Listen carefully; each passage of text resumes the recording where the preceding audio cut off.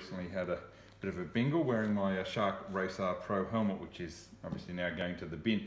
So what I thought I'd do is to pull it apart and show you why you buy a quality helmet such as this Shark. The good thing is I don't need to be too gentle with it.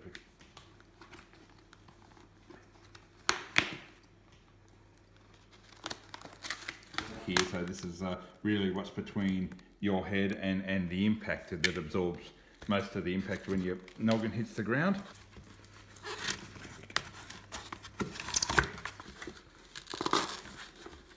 Realises just how much protection there isn't between your head and the road, and why you need to buy a quality helmet with a quality made shell.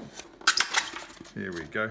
So you can see that despite that being quite a thin shell, it's quite well made, and so it absorbed all the impact through that. On the helmet, took the impact here, and we look down on here and there's not a mark on here that I can see.